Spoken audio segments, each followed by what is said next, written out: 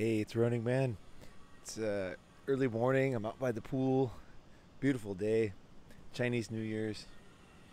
And I'm out by the pool relaxing because I don't have a job.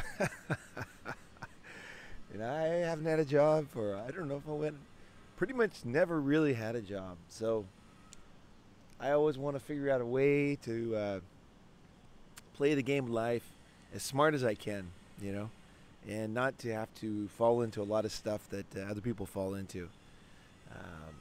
And so today I want to talk about people were asking and saying comments and really nice comments. Thank you so much for the comments. I really, man, I eat them up. I read them all. I definitely read them all, and think about them too, like how I can add to the discussion. And I know people are adding to the discussion in the comments, right? So it's fantastic. So, like, how to I guess one of the things is like when you find something out in life, right? That's not good, right? Or something that you don't like, right? So maybe you find out that women are a certain way, and you find out that they didn't have the girlfriend or wife you had, she didn't have, well, at least in the end of the relationship, for at the very least, she didn't have your best interest in mind, and maybe she was downright spiteful, and maybe stole things, maybe ruined your life.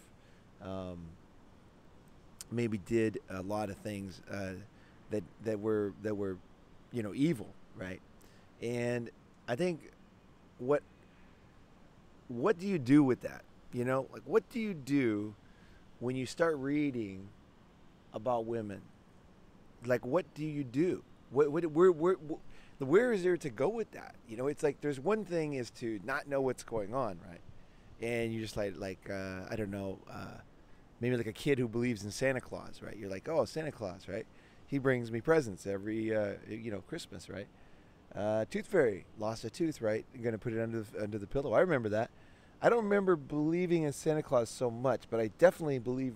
I remember believing in the Tooth Fairy, and I put my tooth under the pillow, and woke up in the morning, and there was a coin there. I thought, wow, you know, that's amazing that they knew. I lost my tooth tonight. But no. So when you find out that, hey, that's your mom, and as you get older, you find out even more stuff about your parents. Like my parents, when I was in college, and they were paying for my school, they only had $300 in the bank on most days, which is amazing because we lived in an expensive area, and they were quite generous with our education, and I had no idea. None of us had any idea. They didn't have any money. They were like barely getting by every month, stressing their butts off to get us through school. And I had no idea. So as you get older, you find out more stuff about life. But when you find stuff out, like, what do you do with it? How do you handle it? Like, is it a dead end in itself? Like, if I say, like a lot of people, when they find out about women, about the way women think about men and relationships and marriage and society and how it's all the way it is, they think, well, damn it, it sucks. These guys, they don't care about me. They're these assholes, bitches, trying to take my shit, and they're trying to trap me, and all this stuff, and then where do you go with that? Like, what's the next step? And I think part of the reason why I can look at it from a different perspective is I literally went through this in 1992, and I'm not messing around. This is 1992. I didn't know it was a new book, actually, but I got The Predatory Female, I got The Manipulated Man, and I had my mentor Don, which I talked about, and we had a group of guys, and we really got into it, man. We really got into it. We talked about The Predatory Female. We talked about The Manipulated Man every day for hours. Like, because we were all over in Japan. We had a lot of free time, and we would just talk about it. We would meet. We would talk about it on the weekends. We'd spend the night at each other's houses. We'd be, on the rampage, and there's just a limit to how far that can go. There's like, I think there's no limit to how much you can learn about women. And I think the subtle distinctions are important. So I think that yeah, it's good to keep learning. Not saying that, but once you're on the road, once you can, like people say, take the red pill, right? Once you, and I don't like, by the way, I don't like that red pill stuff because I don't think it's that simple. I think it's so deep to figure out the way women and men are, and way women are towards men, and all the different faces they have, the faces they have based on how you are at the moment. You know what I'm saying? Like if you're a very cool guy and you own a certain business or club and you're in there, you're a certain guy, she reacts to you a certain way. Then you go outside and you're in a new environment where you don't own the club, where you don't have any friends, and she reacts to you totally differently. So even the same girl reacts to you very differently depending on where you're at with your confidence and your situation, right? So it's really complicated. So I appreciate endless learning, and even if it's you know, so-called negative information, you're learning stuff that maybe isn't good, like maybe isn't helping you. But I mean, what am I saying? Like the girls are trying to manipulate you or something, get something from you, right? You're learning this stuff, right? But it doesn't have to bring you down. It doesn't have to make you run away. It doesn't have to make you, you know, there's so many different ways to react to information. That's what I want to say in this podcast. I respect all the guys that making MGTOW podcasts. I mean, and videos. I you know, you guys and girls too. You guys are awesome, and I really enjoy listening to your stuff. But that doesn't mean that there's any one way that's the only way. And so, you know, the way I look at it now is, wow, there's so many ways. I can't put it all in one podcast. But I just think of things off the top of my head. I saw one podcast, and it was the Kiwi MGTOW, I think. And he was, no, it wasn't him. It was another guy. And he had a trailer, and he had sold his house after he got divorced, and he had his sons living with him. And, you know, he had a nice, simple trailer, nice, simple life. He had good wine that he wanted. He had a good life, you know. You could tell. He had a good life, you know. He had cash flow positive. He had his sons with him. He was proud of himself, and he was actually living the way he actually wanted to live. Because most guys, in my experience, truly don't really care about material items that much. When all is said and done, we just don't care that much. I personally don't care that much. I've had a lot of material items, and I've had no material items, and it's like, I don't know. It doesn't really matter, you know. Our family was pretty poor when I grew up. We were in a trailer in Phoenix, and moved out to California, and things got better from then. But I was very happy in that trailer. I was very, very happy, and as a kid, and even today, I remember that whenever I have hard times. You know, is that, you know, I can be happy wherever I am. So the goods on the outside, they're interesting, they're good. I want to have them. I'm very pro. You know, I'm very, very pro earning money, having girlfriends, living in cool places where there's a lot of people around, where there's a lot of things to do, a lot of, you know, like action, right? You know, I had a friend, Richard. He was an awesome guy. He was a MGTOW big time in Japan. One of my buddies back in '90. He had like from '91 until he passed away, which was, I don't know what year that was, but somewhere around 2000. But either way, he was a great guy, and he used to get in a taxi, and he would say to the taxi driver, wherever he traveled a lot, right? He was a model. He would get into the taxi and goes and just say, "Take me to the action," you know. And then the taxi driver always knew exactly what he was talking about. Like, he didn't need to know the name. He just said, "Take me to the action," you know. And you know, that kind of feeling is what I have. That feeling. I want to go to where it's happening. You know, so for me, I don't want to have a nice trailer that is paid off, that's quiet, you know, safe, you know what I mean? Like, that for me is not what I want. What I want to be is in the middle of the most raging city with hot girls everywhere, and I want to have a lifestyle that's very inexpensive in the middle of all that action. So when I walk out the door, there's tons to do. There's tons to see. There's people everywhere.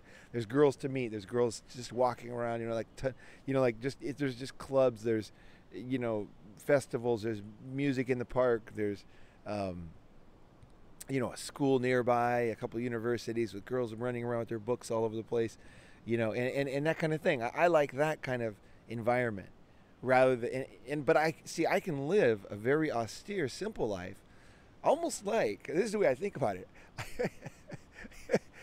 Like I think of myself, I don't know if this helps you, the concept, but I'm like the Unabomber who lives in the middle of like London or Tokyo, or just in the middle of like all the parties and craziness, you know. And that's the way I think about myself. I just really like I remember I read about the Unabomber when he got caught, right? He lived in this trailer and he was the mountain man. He didn't care what people thought. He didn't shave his beard, you know.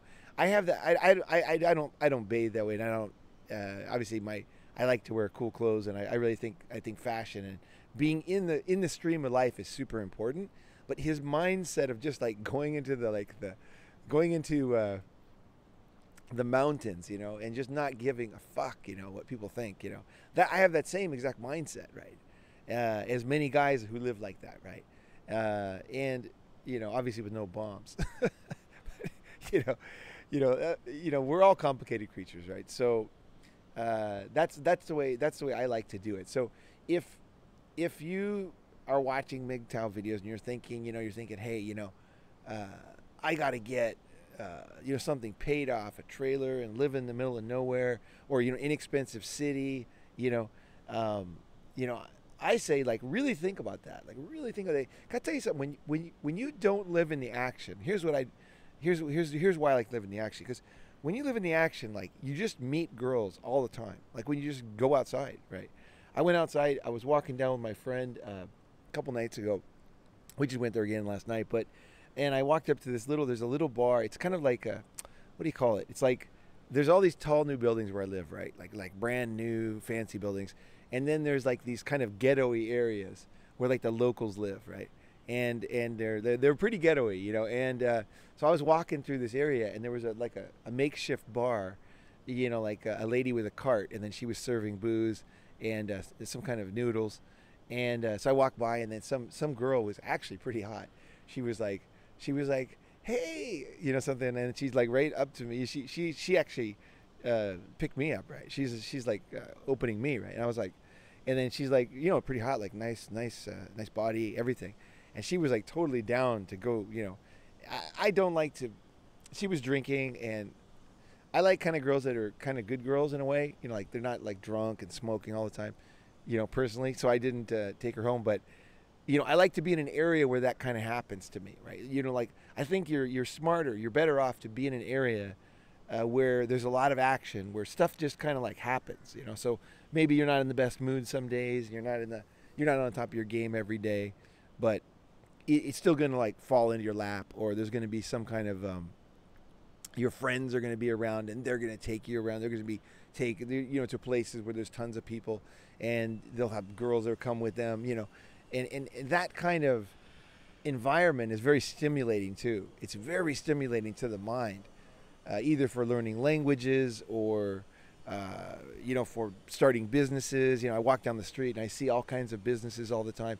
When I go to a meeting around here, I go to I like Bitcoin, right? So when I go to a Bitcoin meetup, I'll see tons of people with different, either some kind of Bitcoin startup or Bitcoin hedge fund or Bitcoin starting exchange, or just some fintech company, or I like that. I really like that. I think that when I'm in a place where there's action and there's people and there's human intelligence, there's a lot of human intelligence, right, around me, and culture that really stimulates me to improve myself. And if I start to retreat from life, right, and that's what I see the danger for some young guys who seeing these MGTOW videos is, believe me, I'm super hardcore, okay? I haven't not even gone hardcore in these videos yet.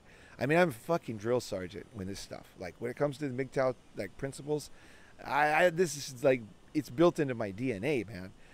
But at the same time, if I use that information to isolate myself, every step away from people and every step away from the action, right, and away from intelligent people and people doing cool things, that every step away, it takes me a step out of life, and I just sometimes I need metaphors, or I need pictures in my mind to kind of picture. I remember when I was in high school, I went with some of my friends. We went to I was a church group, actually. We went to Yosemite, and we went to this to Mirror Lake. I think it's called Mirror Lake. Right below the big, the famous Half Dome, right? And we went down there, and I was sitting there. I touched the water with my toe, and it was freezing cold. Like it came right off the dripping ice, basically, right? And I was freezing cold. So I was just sitting there, and I was just sitting on the side, and I'm watching. I got my clothes on. I got my sweater on, jeans, boots, and then somebody just jumped in, right? They fucking just took off their clothes and jumped in, and I was like, whoa, because we didn't have bathing suits or anything, right? And he just jumped in his underwear, and I was like, and then and I was like, oh, geez, there he goes in there, And my first thought was, oh, what an idiot or something like that, because I was immediately jealous of that guy. Trust me, I was immediately like, because he was fucking having a good time there, right? I was just kind of sitting on the side, like watching things happen, right? So then I kind of edged closer to the water, and then somebody else starts getting in, somebody else starts getting in, right? And then eventually I just said, I'm going to get in, right? And so I just took off my clothes and I jumped in that river. And once I got in there, it was freezing cold, it was a freezing cold river or lake. And once I got in there, I just started moving around real fast, and I was just swimming and laughing and splashing. And I mean, this was just cold, cold water, like the Finns do after they get out of the sauna. And I never forgot that. I never forgot that example because, and then I looked up on the side of the lake, and sure enough, there was a ton of people that I was with who didn't get in the water. And I always want to be that guy who gets in the water. I always want to be that one who jumps into life. I want to feel life. I want to experience life. I want to smell life. I want to hear life. You know what I mean? I want it to rub against my skin. I want, you know what I mean? Like I want life. I want more and more and more experiences and life. And, when I figure out that I'm in a dangerous situation, okay, like say I'm in a dangerous city, that does slow down. It makes me a little careful about doing things. Like I better not walk down that street or, go on that elevated walkway at night, And so I do have to be a little bit careful if I'm in an area that's risky. And I think when you learn principles about women, you do think, well, okay, I don't want to, I want to make sure I don't get trapped by a woman who hates me. It doesn't like me. And just because I'm too stupid, allow myself to be trapped by one woman when actually I can date a lot of women or I have so many options. And there's so many types of women out there, right? The only way I can meet all those women is by, to meet other people. Like I think a lot of people when they figure out like women, that's it. Isolation time, right? That's, time to be isolated. Hang out with the guys, complain about the women. And I think that's good. I mean, I think that's, again, I think that's where you're going to learn other guys' experiences, honest experiences, which I love about the MGTOW community. And you're going to learn a ton from those guys. But I think at the same time, you have to really look at yourself and say, where is this leading? What else do I want? What is going to get me to the next level? So it's almost like if you had a job, right, and it sucked, right? You realize it just sucks. You're going to work, you don't want to go to work this early in the morning. The boss is looking at you weird. You don't like that. You're having to like say things you don't want to say. I remember I was selling things I didn't want to sell back in college. And it was just garbage I was selling. And I hated it. I actually, the job was very good, interesting job. I learned a lot there, but there was distasteful things about many jobs I had. And like when I was a kid, I was just kind of like, oh, I hate the job boss. I made pizzas when I was 15, and the thing is that I can complain about that job all I want. I can complain about that boss, but then I got to the point where I said I'm going to start my own company. You know what I mean? Like even if it's a fucking blog, you know what I mean? That like nowadays, like start a blog, start a YouTube channel, start something to start getting an audience. And sharing something so that you can sell a product or you can do something, right? I don't mean start a company like, you compete with Goldman Sachs or, start a new fucking hotel chain or something, buy a gold mine. I'm not talking about that. I'm talking about there's many ways to start your own business, start your own thing these days. It was a lot harder when I did it. And I had a lot of fucking miserable, fucking freezing cold nights when I couldn't afford heat and I was scared out of my mind. Starting businesses in my life, but it's easier now. It's much easier now that the tools are really, really available and they're there for you. So you can complain about a job, Okay, so that's what I see a lot of people doing with MGTOW. They're saying, like, this situation sucks. They don't like me. They're not out for my best interest. Blah, blah, blah. All true. Okay? All fucking true. But how do you get out of that? What's the next step? Like, do you get another job? Right?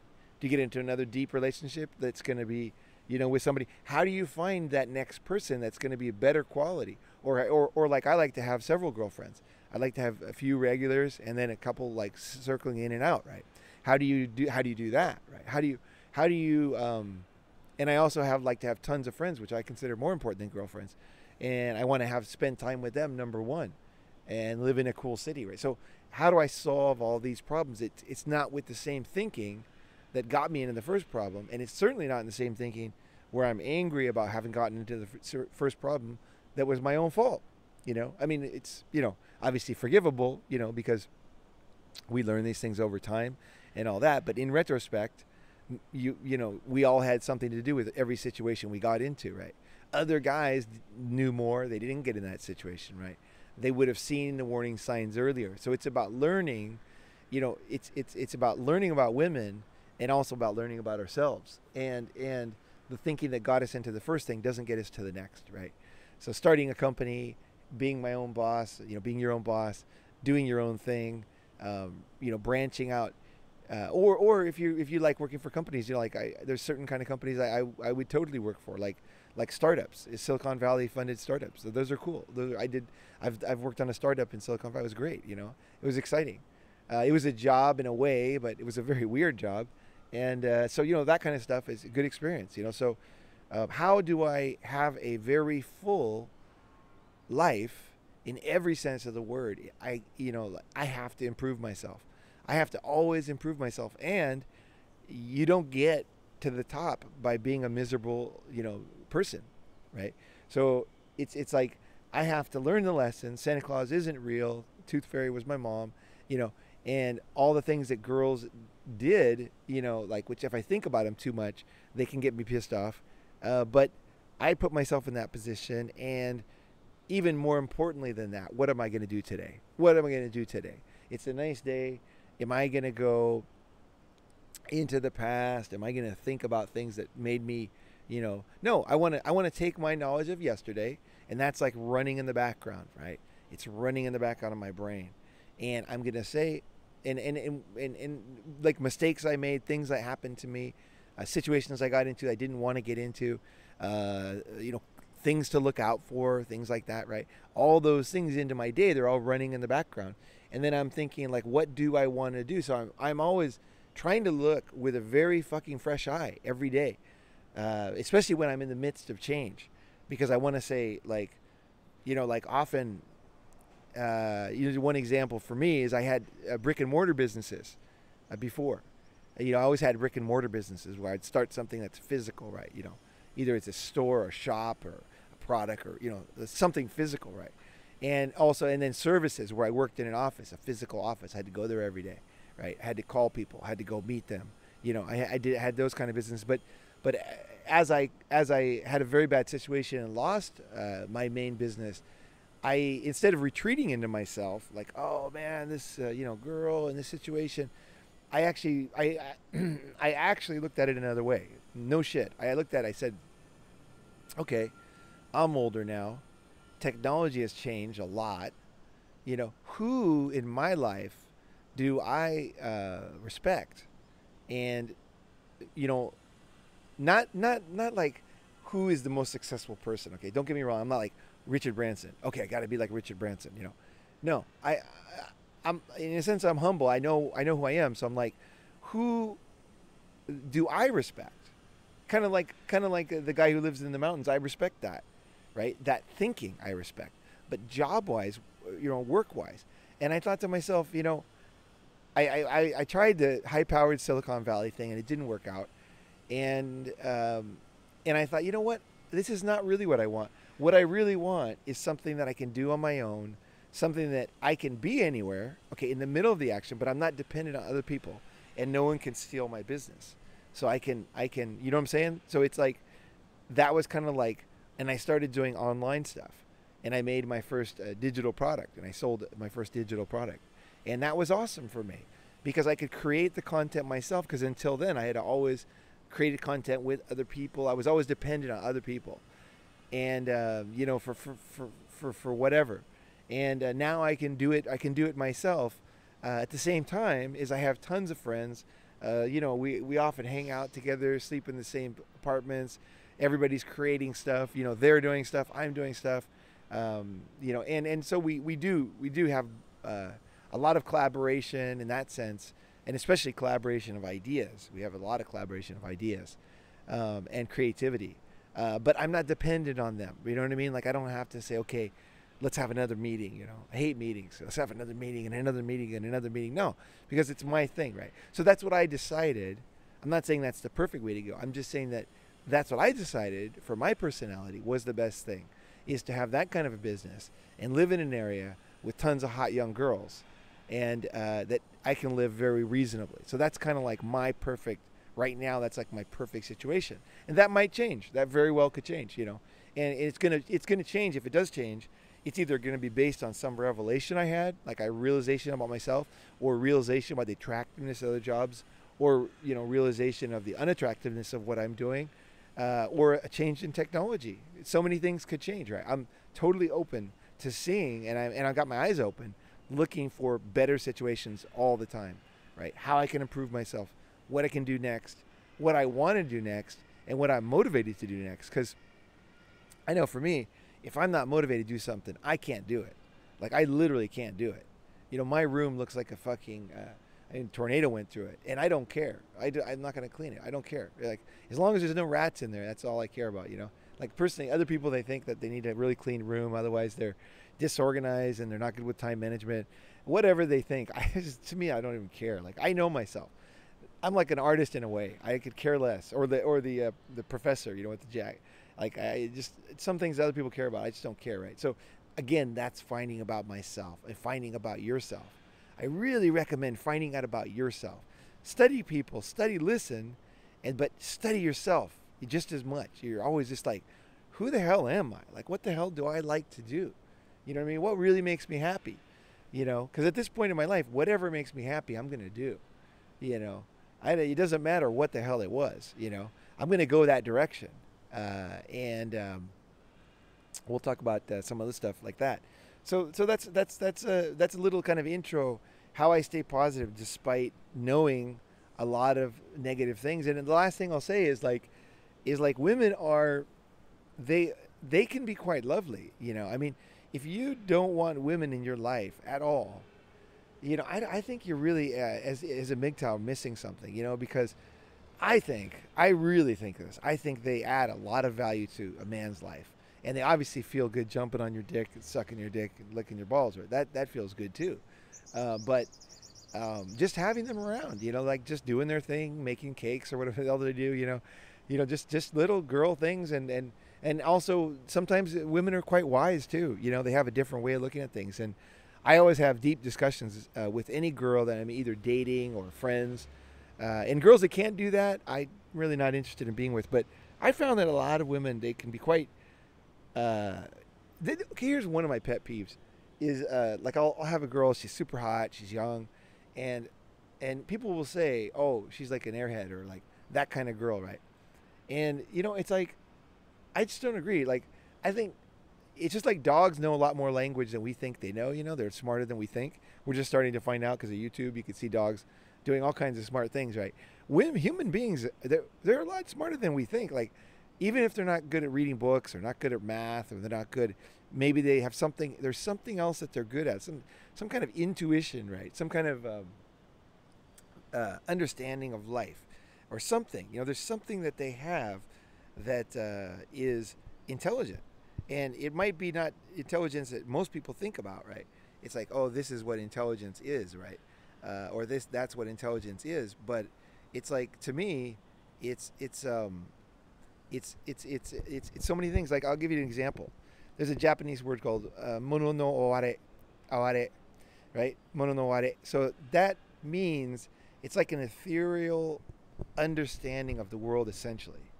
It's a sensitive, it's like a sensitiveness to a concept. Like, I'll read here the example here. It says, mono no aware is the pathos of things.